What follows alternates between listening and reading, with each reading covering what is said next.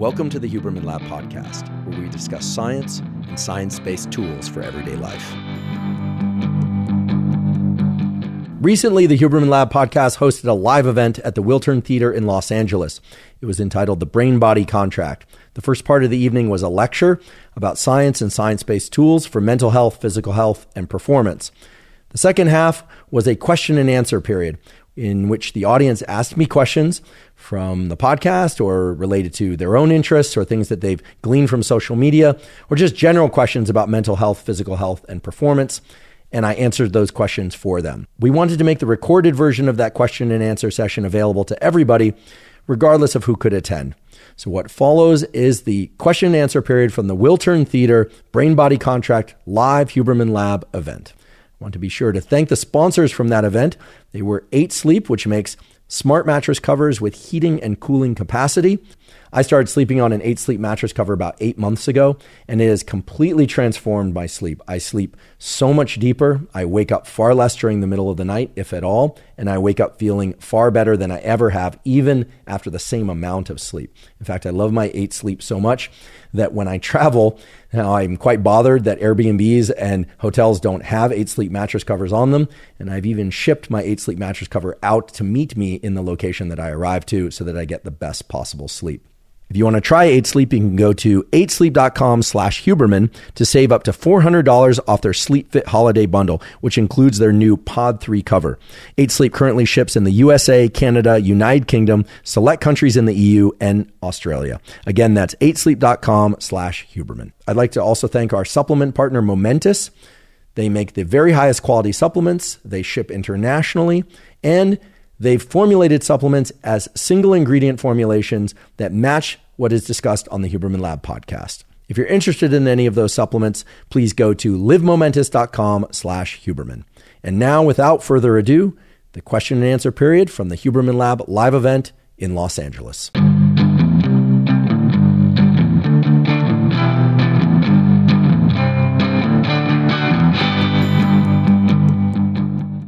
What occurs in the mind-body when you have ADHD? Are there ways to address it without medication? Thank you for this question. So attention deficit hyperactivity disorder used to be called ADD. The hyperactivity part is a little misleading. And again, I'm not a clinician here.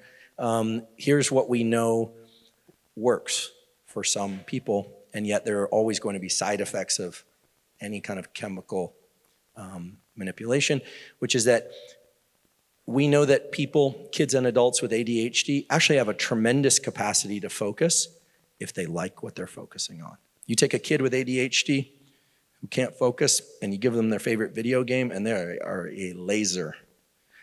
The threshold to access the dopamine system is higher.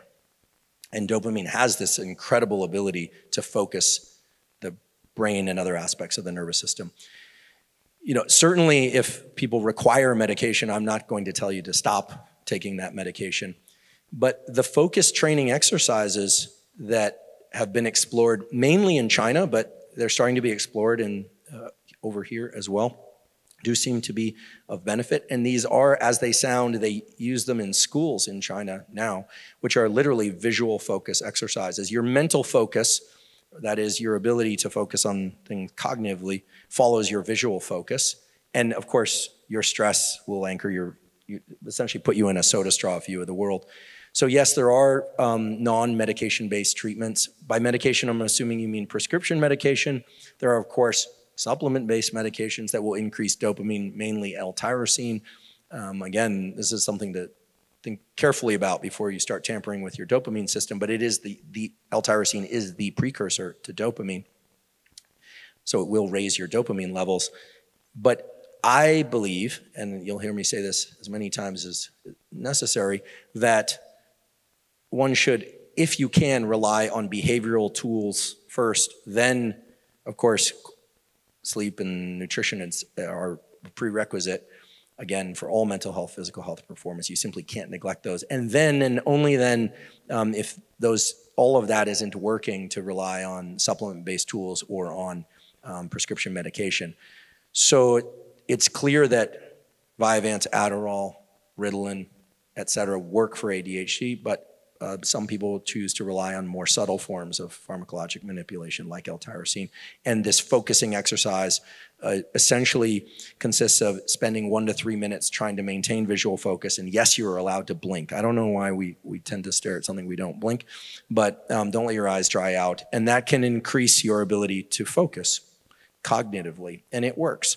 And keep in mind that focusing always involves refocusing. We covered a beautiful data set, not collected by my lab, but by Wendy Suzuki's lab at NYU, that at roughly 10-minute, it's actually 13-minute a day meditation of the sort where you just focus on your breathing, has been shown to improve focus significantly. Why don't we hear about this more? Well, she's now Dean of Arts and Sciences at NYU, and all the students are hearing about it. Hopefully they're doing it, but it takes a little bit of discipline. For some reason, 10-minute a day type meditation is something that very few people follow consistently. But if you're looking for non-medication based treatments for ADHD, or you're somebody who just struggles with focus, the focusing exercise or the meditation I just described can be very useful. So say the data. Yeah, thanks for bringing up space-time bridging. Are people familiar with what space-time bridging is? I haven't talked a lot about it. Okay, this is, thanks for bringing that up. We actually have an episode on meditation coming up soon where I cover it. And I talked about it long ago, and then I kind of abandoned it because, well, we wanted more data. And it's a pretty interesting technique. You know, if you think about the nervous system and vision in particular, but if you're not a sighted person or you're low vision or no vision, you could do this with your hearing. But I'm going to assume most people here are sighted. If not, just translate this to the auditory system. You have this incredible ability to close your eyes and focus, for instance, on, people talk about the third eye center, you know, focusing right behind your forehead. Do you know why people do that when they meditate? The reason is that you actually have no sensation in your brain. It's the one place to focus your attention for which you abandon sensation, right?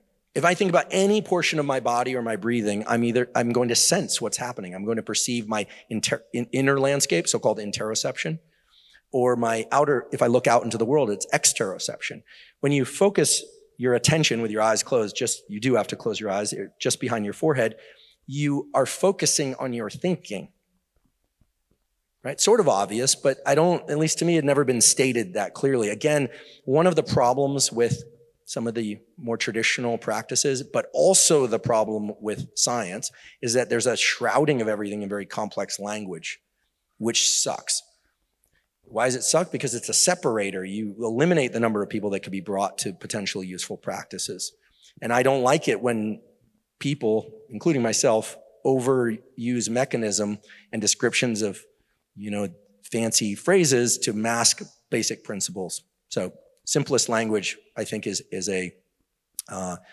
tends to unify people around the practices. So when you focus on this so-called third eye center, right, or a spot right behind your forehead or on your breath, it's a little tricky with the breath, but when you focus on your frontal cortex, there's nothing to sense because there's no sensory neurons there. There's no touch, there's no pain, nothing. That's why in these gory movies, you know, you can take the skull off, or in neurosurgeries, they're poking around in there, and the person's playing a violin. Like no anesthetic, doesn't require anesthetic. There's no sensory neurons. Can't sense anything there. So space-time bridging it's essentially a meditation, but it's really a perceptual exercise. I think that's where we're going with this, it starts by closing your eyes and focusing on that location for which there's no sensation, there's only thought. And then opening your eyes and focusing on a location maybe about the distance of your hand. And you focus also on your breathing. So you sort of imagine a kind of a tether between that. You can split your attention to these two locations. You're thinking about your body and you're thinking about a location outside of you. And then while continuing to think about your body, so-called interoception, focus on your breathing, you focus further out and then further out and then further out. And then ultimately, you know that little cartoon or meme where they're like, we're just a little blue dot floating in a big universe. And like, it's supposed to make all your problems go away. Like it kind of works because what you've done is you've expanded your perception and you go, oh yeah, like the stuff that's happening in here is really important when I'm focused on what's happening in here. But when I'm focused on what's going on and the kind of the vastness of all this, and we're just a little, you know, pale blue dot and all that, it changes your perception. Not just your visual perception, obviously, Changing your visual perception changes your cognitive perception, which changes your emotional experience. So the space-time bridging is a perceptual exercise where you step from focusing internally to focusing externally at a short distance, then a further distance, further distance, further distance, and then trying to imagine yourself in this larger landscape. It sounds very mystical, but it's actually very neurobiological, and it captures something really amazing. Why is the T in there, the time, space-time bridging? Because this is space, but time is in there because when you focus in close, your slicing of time is finer. You notice the subtle fluctuations in your breathing and things that are happening up close. Whereas when you focus further out, your perception of time actually changes, which is why in panoramic vision we are calm. And when you think about we're just a pale blue dot and we mostly only live to about 85 or maybe 100 years old, and then like what's happening right now, my boss being a jerk and all that doesn't really matter because, you know, like the earth is spinning and all that kind of stuff, which is all true and is the stuff of philosophy and mindfulness and I think is beautiful. What you're really doing is you're changing your time perception by changing your space perception. So space-time bridging is very useful because most people get locked at one step, one of these stations, especially under conditions of stress. And people who have trouble focusing, I'm glad you brought this up in this context of ADHD. People who have a hard time focusing whether or not they have ADHD or not tend to skip back and forth between different space-time domains, as we call them in science. So this is a simple exercise that you can do, focusing internally, then stepping out externally, and then stepping back in, all the while paying attention to your inner landscape just simply by focusing on your breathing. It's a tool that we're still collecting data on in terms of its utility, but people are already using it. And I don't think of it as a meditation. I think of it as a perceptual exercise. Thanks for asking that. Okay, as a teenager, what are 5 things you would recommend to physically feel my best? I'm a 15-year-old surfer who attends high school and plays soccer. Well, it sounds like you're doing a lot of things right. To physically feel your best. Okay, so I'm going to grasp at some context here that I'm not, that's not within reach. I'm assuming if you are doing all these things, you're hopefully doing a bunch of other things too, and there are going to be demands on you that you, probably some of them you don't want to do, school and things like that, are going to have varying levels of like joy and delight and demand of things you don't want to do. I don't want to default always to the simplest of tools, but I certainly think that even as a 15-year-old, if you're not already getting lots and lots of sleep, that's going to be great. Tell your parents that I said you should get lots and lots of sleep, provided you're not sleeping through classes. I am a professor after all. I couldn't tell you otherwise. You know, I would say if I could travel back in time as a 15-year-old, I would encourage you to cultivate some sort of mindfulness practice. I know this sounds a little cliche, but having some awareness of your thinking about your thinking is good, but I'm actually not going to say sit down and meditate for 10 minutes a day or do NSDR. I'm actually not going to tell you that. I think given how plastic your brain is, how much it's changing at 15, I would encourage you, and maybe you would set a timer for this, to actually develop just a really keen awareness of what stresses you out, what relaxes you, what delights you, etc., and just to simply develop an awareness of that, because those are your antennae. And I certainly had a meditation practice as a youth, mostly given to me because I was a little haywire and I needed it. And it worked pretty well. But I think in retrospect, what I wish I had developed was more of a sense of, you know, how I navigated stress or things and things I enjoyed and things I didn't enjoy. And I would just encourage you to have a general awareness, try and detect and learn about what raises your adrenaline, what raises your dopamine, what raises your serotonin, and then start thinking about tools. But again, the awareness is going to be very valuable. And gosh, as a 15-year-old, you are in this, you know, amazing, blessed period of heightened neuroplasticity. Should we all be so lucky? So enjoy it. Next question, please. Clarity on adrenaline regarding cold water. Should we wait to feel the rise of adrenaline, the get me out of here feeling, and the fall of it before bailing? Yes. Provided it doesn't kill you. I don't want to say cold water. It's hard to kill yourself with cold water, provided your head's above and you're breathing. But it's, sorry, my podcast producer's always like, I can't help that. Anyway, it's a great tool. And different days it'll feel different. So for instance, doing any kind of adrenaline and deliberate cold exposure or adrenaline increasing activity early in the day, you might find that you are more quote unquote resilient than later. In other words, the wall, like I really don't want to do this. This is actually interesting I think it extends beyond cold water. Let's say you really don't want to do something. Pay attention to the fact that maybe it's not the right thing to do, but assuming it's something that you know you should do, but you don't want to do, you are already in the first wall of adrenaline. You don't experience it necessarily as heightened levels of stress. You might experience it as heightened levels of fatigue or a hard time shifting on that kind of activation state that's required to move through the thing. But I do encourage you to take advantage of that. Of course, and we have an episode coming out tomorrow actually that answers questions like, should you train if you're sick? And, what if you travel? And there's context always. But I think that you do want to experience if you want to get the most out of the cold water exposure and to be more specific, the adrenaline, then you want to get to that point of, I really want to get out of here, but I know I can stay in safely, but I really want to get out of here. And it's a little hard to explain, but there's just so much learning in those short moments about where your mind goes. And this sounds very kind of, again, subjective and maybe a little wishy-washy, but you can realize great things about yourself in those moments. You can find insight in those moments. Also keep in mind that the degree of discomfort, not just physical, but mental discomfort, is directly predictive of the pain to pleasure wave that you'll experience afterwards. The reason it feels so good when you get out of the ice bath and you're showered off, I always do the warm shower after. I don't do this end on cold thing.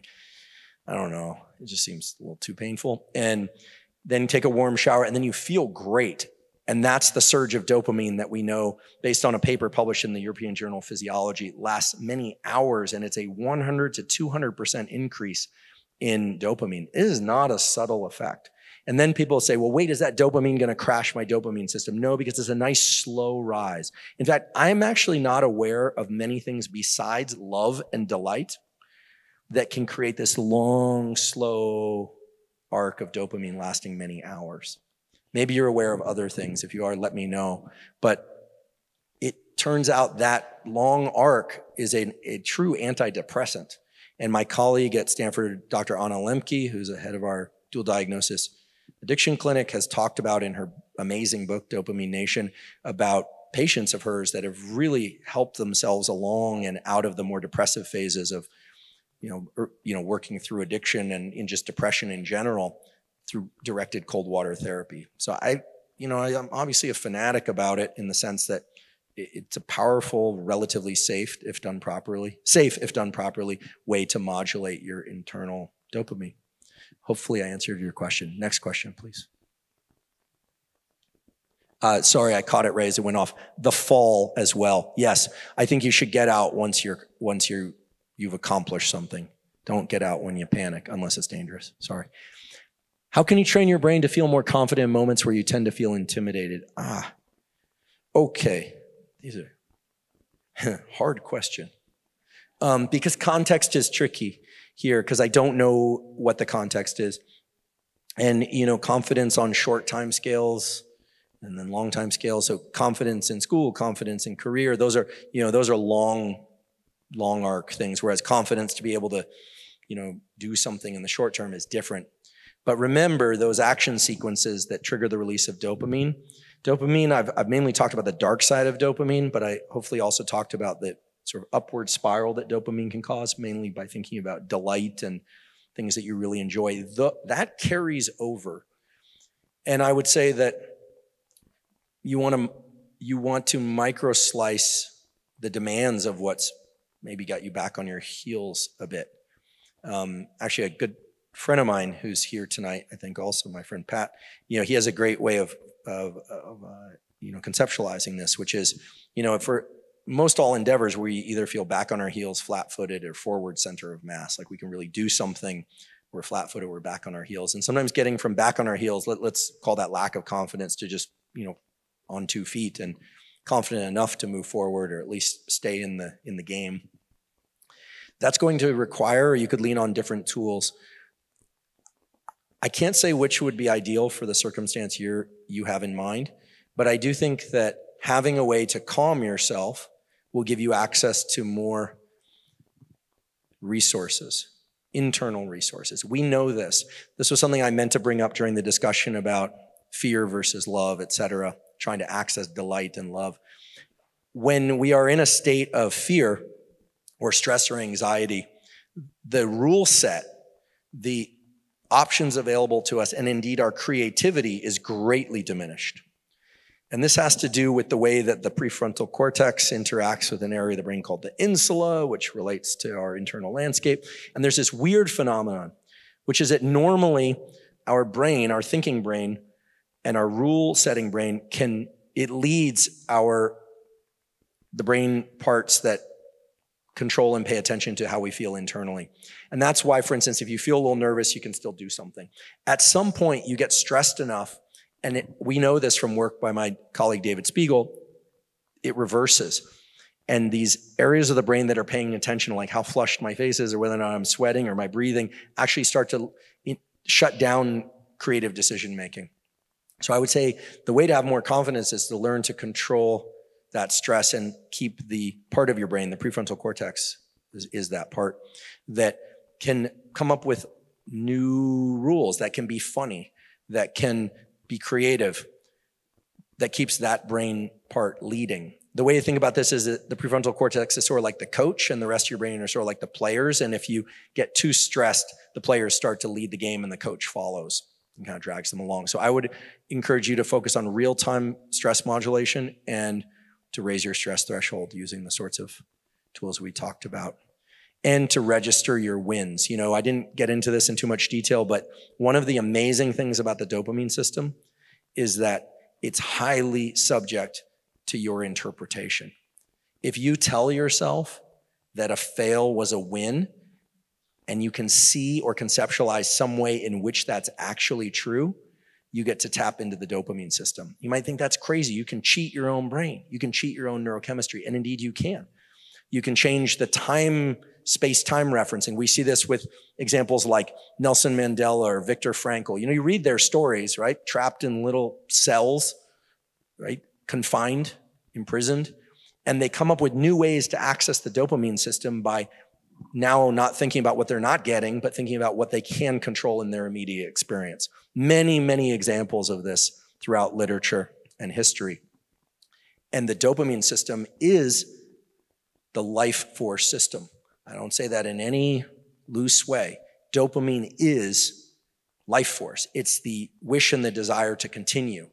It's persistence.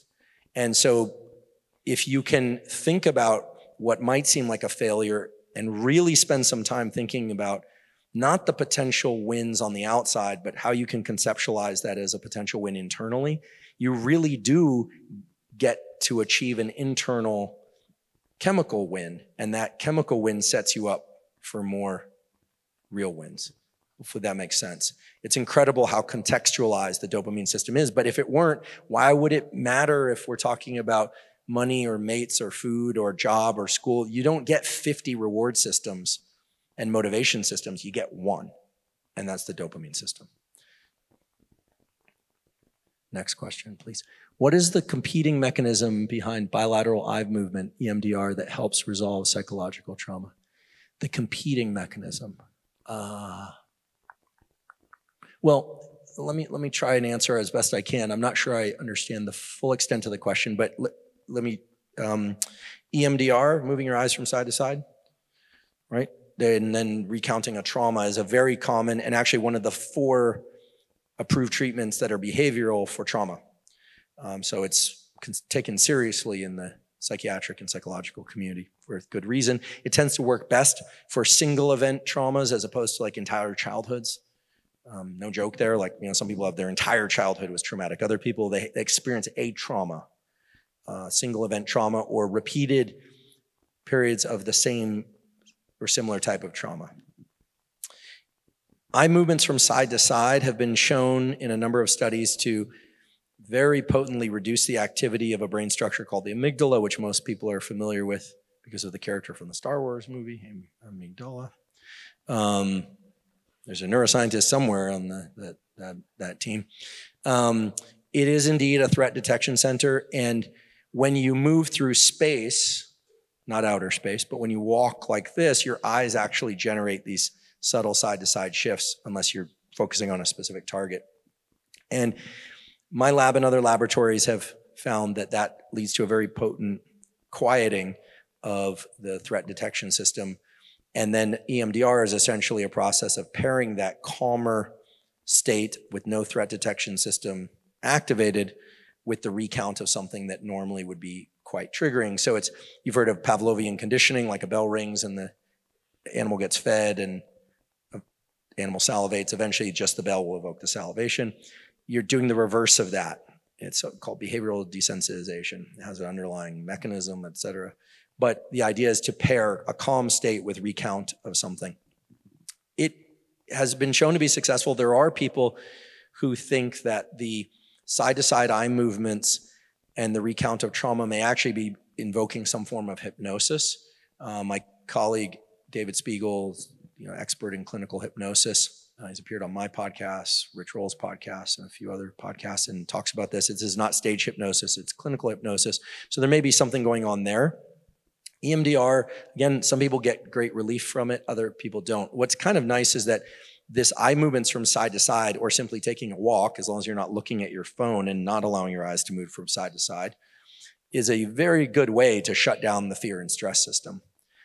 So taking a walk, I think, is relaxing for obvious reasons. And there are data showing that, part of the reason why animals scratch at the door and want to go for a walk may not actually be the exercise. There's kind of an anxiety and then an anxiety relief that occurs. Of course, they probably have to go to the bathroom too. One of Costello's great joys in life was just peeing on everything. Outdoors, thankfully. So the psychological trauma rewiring, unfortunately, there haven't been a lot of brain imaging studies looking at this long term of how well EMDR works. What I think is going to happen in the next few years, by the way, is it is not going to be a discussion around should you do EMDR, should you do transcranial magnetic stimulation, should you do behavioral therapy. It's going to be combination therapies, including pharmacologic manipulations to essentially give a boost to the systems that encourage neuroplasticity, like dopamine and serotonin and adrenaline, and then also then perform EMDR. And if you want to talk about what's happening in the landscape of clinical trials on some of the psychedelics, I'm happy to talk about it. They're still illegal, but they are being used in clinical trials, and very interesting stuff is happening there. Okay, next question, please. What new research or interventions are you most excited about in the realm of health and wellness? So what I think is going to be very interesting in the next few years really reflects my kind of obsession that you've seen a little bit of tonight, but the thing that I think is going to be most useful, and I've seen this in science before, and I think we're going to see it in health and wellness, is that there are all these tools and all these people, and he's saying this and she's saying that, and what we're going to start paying attention to is what are the common themes, right?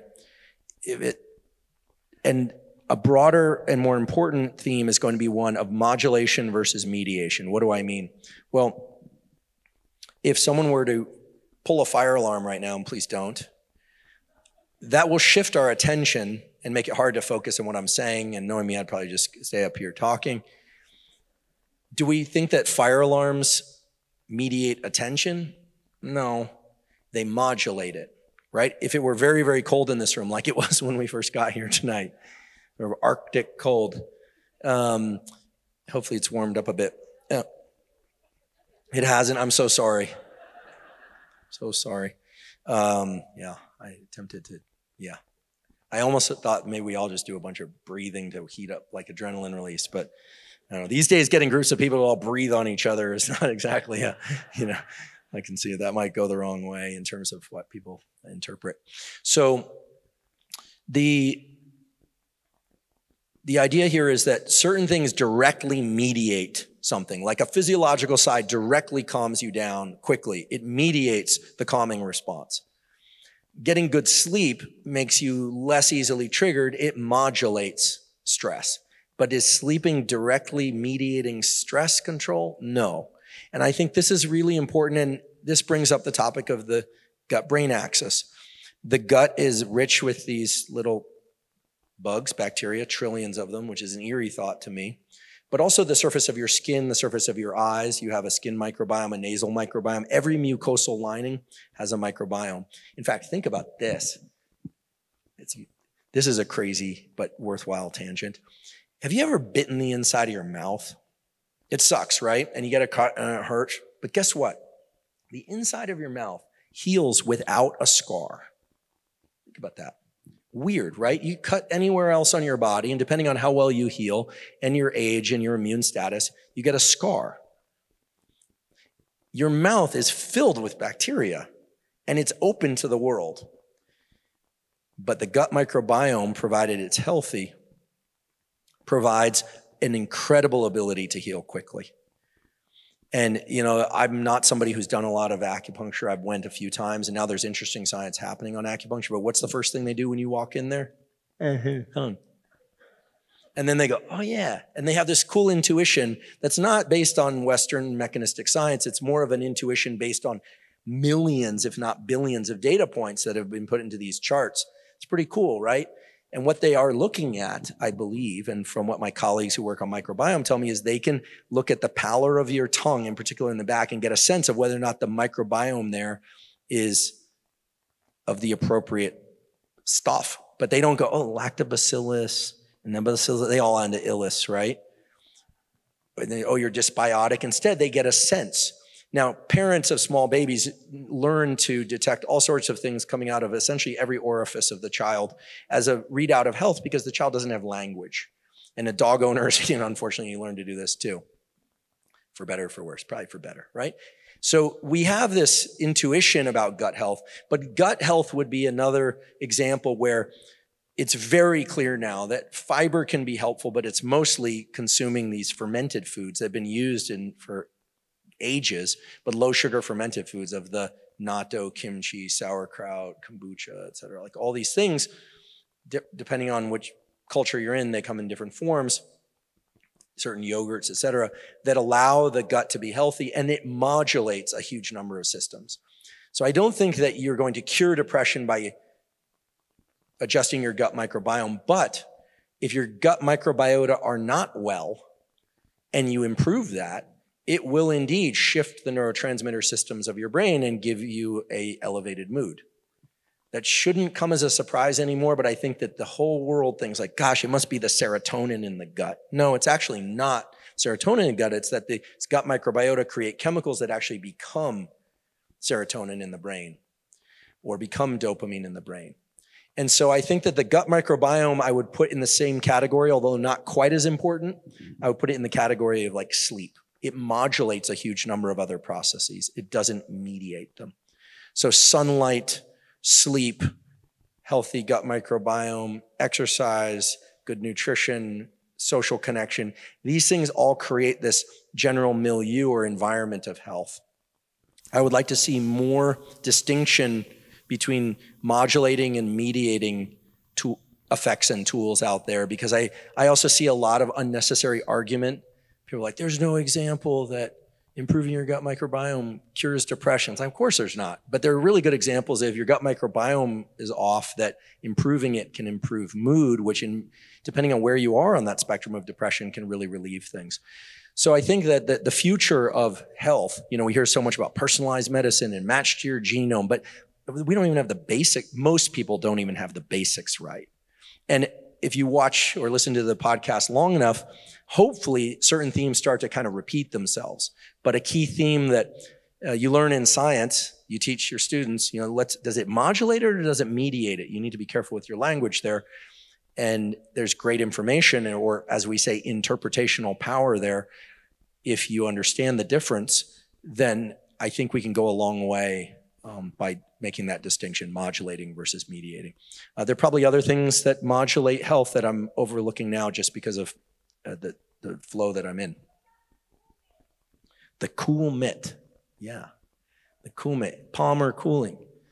Okay, I promised to talk about Palmar cooling. Well, I'll do it now. Palmar cooling, they changed the Q&A format. What can I say? This is like teaching in the classroom.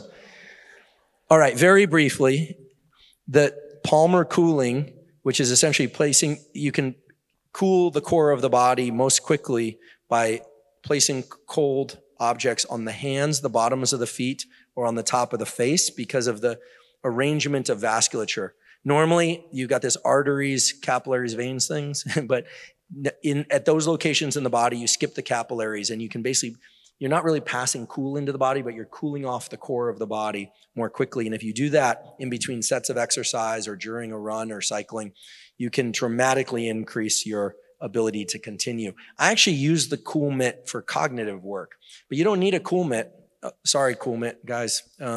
You can just get a thing of ice water or just very cold water. And I know it sounds trivially easy, but you're actually just cooling your core by putting your hands or even one hand on a relatively cold thing of water or ice, but not so cold that it constricts the vasculature there. This is the incredible work of my colleague at Stanford, Dr. Craig Heller. Why wouldn't more people do this if you can double the amount of endurance, believe it or not, or double the number of sets of exercise you can do, or feel more alert and do more cognitive work? Why wouldn't more people do it? Because people just don't do it, and it sounds crazy. It really sounds crazy, but it's a real thing, and I wish more people would do it. The athletes at Stanford do it. People in the military do it. So people who know, and they use it and enjoy it. It's just it's almost like seems too off target from what you're trying to accomplish. I don't know. For some reason, people are finally on board breathing, like in a specific way as a useful tool. A few years ago, no one was into that. And just think of how far we've come. It's incredible. People are talking about psychedelics, meditation, breathing. I think the pandemic, for all its pains and, what a challenging period for all sorts of reasons, did wake people up to the idea that you have to take control over your health because there's no magic fairy coming to do it for you. And with all due respect, there's no government agency that's going to drop off the kit at your front door of here's how you take good care of yourself. So it's just not going to happen. And it wouldn't happen under any circumstances. So it's a personal responsibility issue. Oh, all right. What lessons from skateboarding? The failure part, the failure. I mean, for me, skateboard, never was a good skateboarder. Still have close friends in that community. And our photographer and the guy who does all the visuals and the other guys that do the visuals for our podcast, Mike Playback and Chris and Martin, are all of that community. I think that for me, that community was really, as Mike will sometimes say, skateboarders hate everything. Meaning they have a very high threshold for what they consider acceptable. It's not just what you do, it's how you do it. Super important. And I think in neuroscience, there's a lot of stuff. In science in general, there's so many papers and there's so many experiments. How do you navigate that landscape? I think it helped me develop a sense of taste. But the taste that I'm referring to is not necessarily a taste of which science is cool or not cool, that too. But it came through a few times tonight when I was talking about my mentors. I picked back then skateboarding because I really liked the people. And also, you didn't need your parents to go to a game, and so that worked for me. And you could kind of make your own schedule. And I do think it's very important, to the extent that you can, in science and in everything, to surround yourself with the kinds of people that you just really enjoy being around. And so, to me, the podcast, Running a Lab, feels a lot like skateboarding. It's the same energy. It's the same neurochemical systems firing.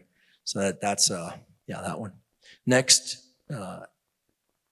favorite Feynman. Oh wait, no, that's inappropriate. I do have a Feynman story, but it's inappropriate. Darn it, damn. Maybe sometime. This is why I don't drink. Good decision making. Well, I read all of Feynman's books. So I had the pleasure, I never met him. He was dead before I was born. But my dad did, and he had good Feynman stories, and they were inappropriate. So the cool thing about Feynman, right, was that he didn't really care if people understood the specifics of what he was talking about. He just wanted people to get turned on to how amazing physics was. And he loved general principles. And one of the things, the example that's sometimes given, I don't know how many of you are familiar with the Feynman books, but surely you're joking, Mr. Feynman, or what do you care what other people think? All of that stuff, it's wonderful. He picked locks. When he worked at Los Alamos Labs, they were working on the bomb, and he basically, there and elsewhere, and every morning, the offices used to come in and he would spread all the top secret papers out on the floor. He would break into the safes at night, and then they were perplexed who could do this. And he liked safe cracking, literally like national security secrets, just for fun. Prankster. He also bongo drummed naked on the roof of Caltech, and he did most of his writing of theorems in strip clubs. Fact. Learned to draw late in life, was really into flotation tanks, and very curious about, but never did psychedelics. That's as I understand. But one of the cool Feynman factoids is that when he was a kid, he talked about when he was a child that his dad used to take him bird watching, and he'd say, oh, well, that's a whatever scrub jay, and that's a whatever thrush, and and his dad said, no, don't cloud your mind with naming and taxonomy. That's not meaningful, because then what if it's the different, the pygmy thrush or the lesser this or that? The more important thing is to start to identify principles of why certain birds behave one way and certain birds behave another, and to start finding the commonalities and the regularities. And that's a theme that I obviously tonight have tried to impose. And it's actually something that I can't do in podcasts necessarily, because I can't thread across 40 episodes or something like that in the same way that I could in an evening like this. So that's an appropriate Feynman story. Also, it just seemed like a delightful guy. And he's kind of cool. He's a little bit street, right? He had that thick accent. He was from Far Rockaway, but he didn't really care much what people thought. Or he did, and he pretended he didn't. Careful when people tell you they don't care what people think. I think he did to the extent that it still allowed him to get the message out there. Okay, next question, please. My horse. Wow. I love this. I delight in all things animals, but especially horses, because my high school girlfriend had a horse. And they do that thing where people go, oh, horses can detect how they know more about you than you know. And then I get into the horse, and the horse is like, this, and like, it's like a litmus test. Having a girlfriend with a horse was very intimidating for me, actually. I felt like I had to compete with the horse. She spent all this time with the horse. It was very large, very Anyway, eventually I broke the horse. Okay, my horse does the double inhale, long exhale often. He's a bit of a stressy guy. Warm blood, yeah, warm blood. I used to work at the barn. I used to shovel manure and work at the barn. She brought her horse to college. I actually followed her off to college. I never would have gone to college if she hadn't gone to college. And the horses are interesting animals. They do tell you a lot. The horse does the double inhale, long exhale often. He's a bit of a stressy guy. Do you suppose this physiological stress regulator transcends? Absolutely. Absolutely. In fact, I mentioned warm bloods, right? I have a colleague at Stanford. She's amazing. Her name is Sue McConnell, and she is an expert in dog genetics. So you can imagine I'm always asking her questions. And we talk about dogs, and we talk about horses, because she also, I think she raises warm bloods. And you hear about hot bloods and warm bloods. And you also, if you have any familiarity with dogs, there are dogs like Costello, where like a nuclear bomb could go off and Costello might open an eye. That's the bulldog, economy of effort. They're not going to get activated unless there's a reason to do it. They are very, as we call, parasympathetic dominant. That seesaw of autonomic arousal is just really, really relaxed. Getting them into action is more of an effort. There are other animals, like the whippet, right? Or the Italian greyhound, they're always cold, that are very sympathetic dominant. And then, of course, within a breed or within a species, there's a range. And humans also out within a range. I think anyone who's had children will tell you, he or she has been like this since birth. Calm, easygoing, or like really easily stressed. I think that seesaw, we didn't get into tonight too much, but there's a concept with the autonomic regulation of a hinge. So don't think so much about being really stressed out or really relaxed, but certain animals, the hinge is tightened so that the seesaw just kind of tilts mellow, like Costello. A bulldog almost seems like a different animal than a whippet. They're so very different. And within the category of horses, and I'm not an expert in horse genetics, but they are selected for, not just for their physical attributes, but for their psychological or temperament attributes. And you see this in dogs too. In fact, the reason I picked Costello, and Elvis can verify this story, is I wanted a dog for so many years. And I went there and there were all these puppies. And I heard you need to take them in the other room one by one. And then if it barks for its siblings, then you're like, oh, it's a healthy puppy. So I walk in and all the dogs are running around like crazy. It was right around Christmas time, right, Elvis? And they're running around. And then there's one in the back. And he's taking advantage of the fact that all the other ones are away and he's just eating out of all of their bowls. And I was like, I want that one. So I took that chubby little bastard in the next room and I thought, okay, he's going to bark for his siblings. And he laid down and he took a nap. And I was like, this one, I want this one. Why did I want that one? Well, this completes the principle, which is I wanted a dog like that because I'm not like that. And I was very interested in a dog I could take care of, but also a dog that would help regulate my nervous system. And so for me, having a dog like that as opposed to a whippet or something that was going to, like constantly look around is going to, a very calming effect. And to this day, memory of his snoring still puts me to sleep. So I think that your horse probably it kind of idles a little bit higher. Think about the RPM, revs a little bit higher at a given speed, more RPM at a given speed. That's the way I think about the autonomic system. How do you reset that? Well, this is why a lot of exercise is good, right? Incidentally, my girlfriend's horse was crazy. It was gelded late, and it was crazy. I almost said nuts, but that's like a bad pun. So, right. It was not nuts, but it was crazy. It was gelded late. Next question. Is there any science behind staying motivated or developing discipline? So this represents kind of the higher tier of where I think things are going to go in the next few years, where we're going to start seeing this convergence of psychology and biology, where we can get to these harder concepts. I like to think that we can stay motivated through a simple process that now will make sense to you, because the last thing I covered was toggling back and forth between our ability to be gritty and lean in, kind of in friction, maybe even a little anger, fear, competitiveness, et cetera, that kind of grinding in, but that the more sustaining fuel, the sort of hybrid version, right? Hybrid fuel model would be one in which you can access that, but that's a depletable and not so renewable resource without a lot of rest. Meaning working hard out of anger, determination, and kind of grit will work, but when you are depleted, you have to stop for a long while.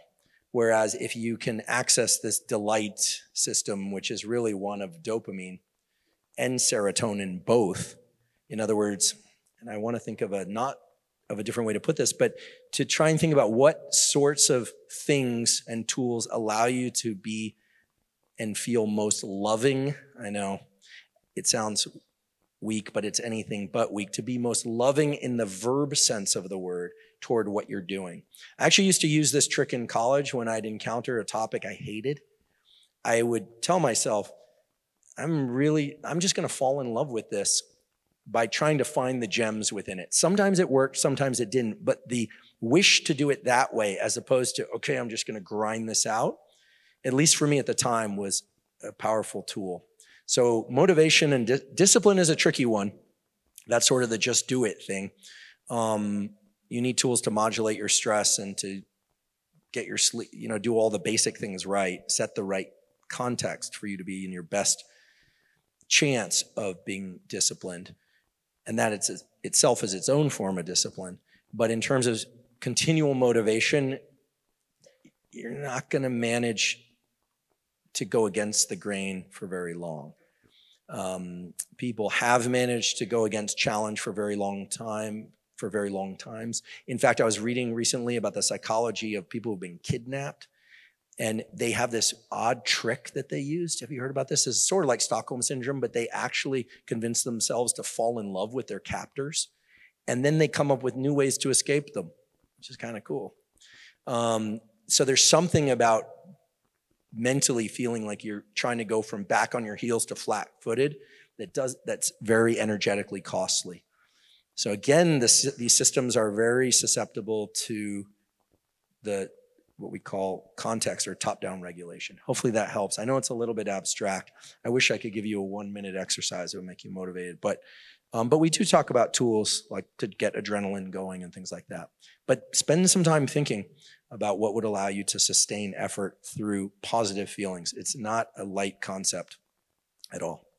Okay, next question, please. What would be your biggest piece of advice for achieving one's dreams? Oy, that's a tough one. Again, this is going to be a little abstract. You know, I'm a believer in this idea of a kind of a seed message.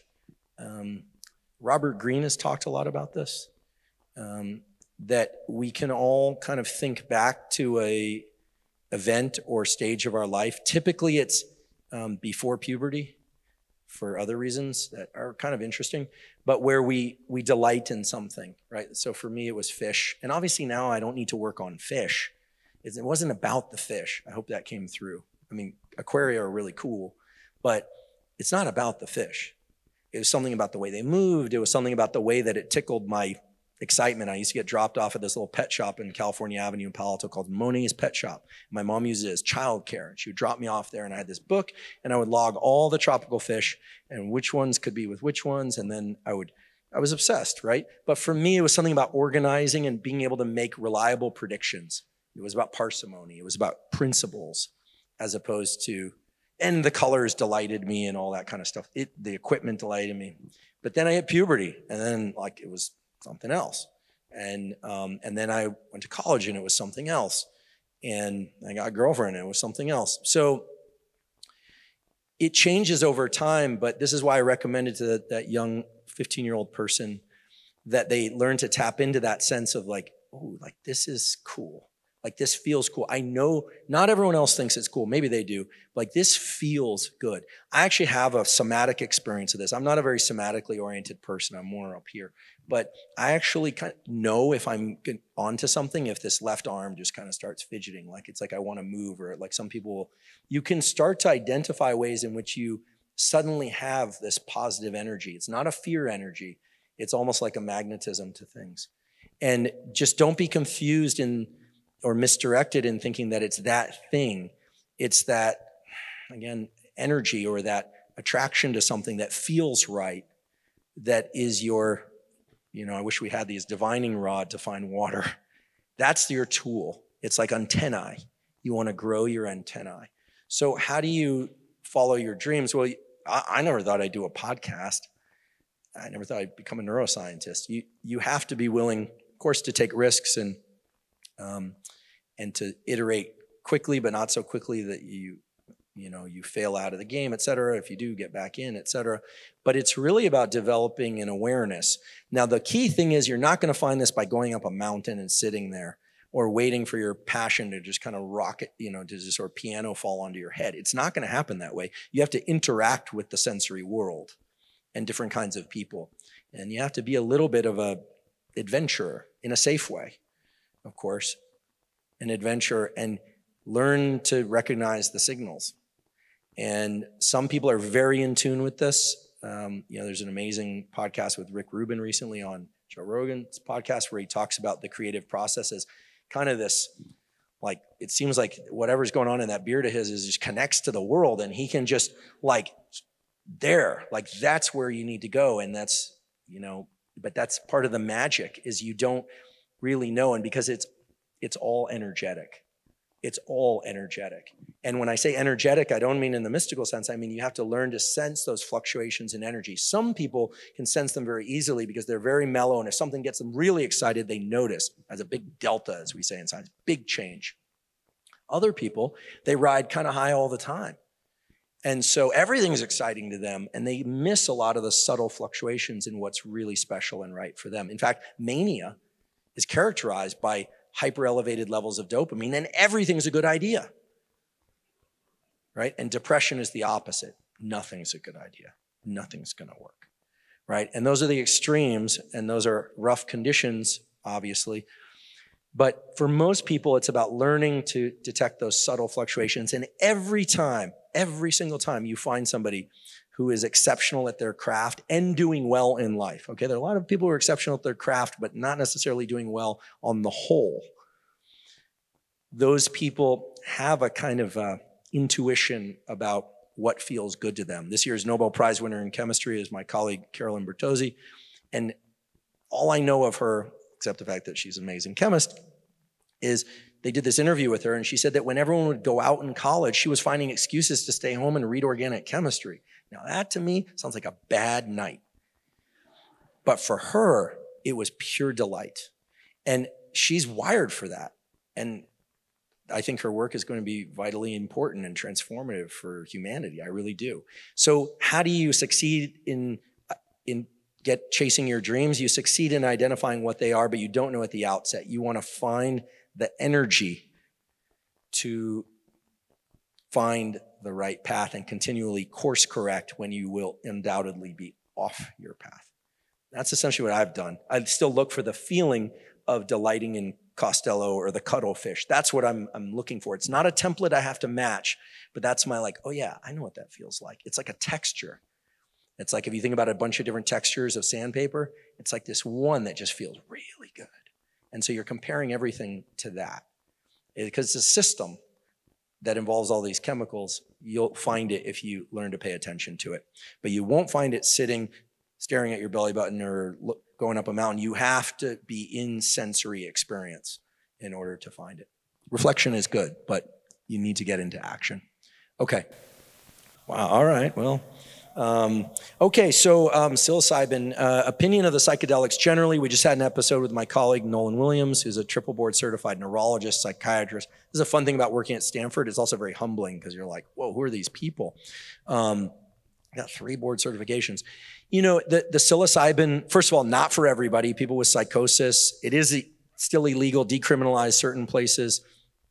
You know, so obviously the cautionary notes, people who have drug addiction issues or other kinds of addiction issues need to be thoughtful about diving into a neurochemical landscape like that. But it does appear that the clinical trials on one macro dose, this is what's interesting to me. A lot of people talk about microdosing psilocybin, but the data, at least according to Matthew Johnson, who was also on the podcast, the data for microdosing are not really there, frankly. The data on single session macro dose, the sort of heroic doses that have been talked about in the psychonaut community for depression and to some extent PTSD and for eating disorders and for sort of end of life preparation are quite encouraging. In fact, the current data suggests that about 2/3 of people achieve lasting relief from one session. Now, keep in mind, those are guided sessions with physicians in the room, et cetera. I do think there's a potential hazard of all psychedelics, which is they alter, this includes MDMA or especially MDMA, they alter the chemical landscape in you such that a lot of things can serve as attractors in that state, meaning you can get really into the sound of music in an MDMA session, feel connected to that, and waste the opportunity for some more meaningful transformative rewiring. And I do think that that's worth paying attention to. So that's the usefulness of having a therapeutic guide there, is they can continually steer you back to what, at least for you, is the more meaningful work. But it's very encouraging. And Nolan Williams, who I trust, he's again triple board certified MD, said that in the studies of lifetime perceived individual and societal risk, of all the compounds out there except for caffeine, psilocybin is at the bottom of the list. whereas things like, heroin, cocaine, alcohol, methamphetamine sit at the top of the list. Actually, alcohol quite high on that list at certain amounts of consumption. So I'm very excited about what's happening in the landscape of psilocybin, but I'm not so excited about the microdosing data. Very excited about the single heroic dose data. One interesting thing there, perhaps, what seems to be the unifying feature of a successful psilocybin session is that at some point the person feels as if it's like too much of an autonomic thing. They kind of get to this point and then they are encouraged to quote unquote let go. And I'm fascinated by this concept of letting go because I'm a neuroscientist. We don't know what that means, but it seems like being able to ride the wave of autonomic arousal from top to bottom seems to be very powerful for trauma and depression treatment. And this is interesting. A lot of people think that one of the major issues in humans nowadays is we're stressed about a lot of things, but we never actually get to go into the full stress response and then let it relax again. And catharsis was big at one point, scream therapy. Steve Jobs is really into scream therapies. Whether or not catharsis is healthy or not has been debated, but the data are kind of pointing to the fact that it may be, provided that the catharsis is not obviously someone damaging themselves or somebody else. So maybe we should all be screaming a lot more. Why does my desire to eat disappear after I use the sauna? Oh, interesting. I can go in hungry and get out with no desire to eat. I can only speculate. The sauna or any kind of deliberate heat exposure that's uncomfortable releases this molecule dynorphin. This is actually the same molecule that's released in under conditions of alcohol withdrawal. Makes you feel agitated and not good. And then there's this rebound. The way it feels good is later, it causes this upregulation in the so-called mu-opioid receptors. So the chemicals that you have, your so-called endogenous opioids, not the opioids that are related to the opioid crisis, but the ones that you naturally make, are able to have a more robust effect after the sauna. Dynorphin is an appetite suppressant. And for reasons related to kind of general discomfort in the body. So that's the only reason I can speculate. There are a number of other things that sauna does, including massive increases in growth hormone, provided you don't sauna too much. So if you do it once a week for 4 20-minute sessions spaced 5 minutes apart, you get these enormous increases in growth hormone. If you start doing it more often, you get still significant but smaller increases in growth hormone.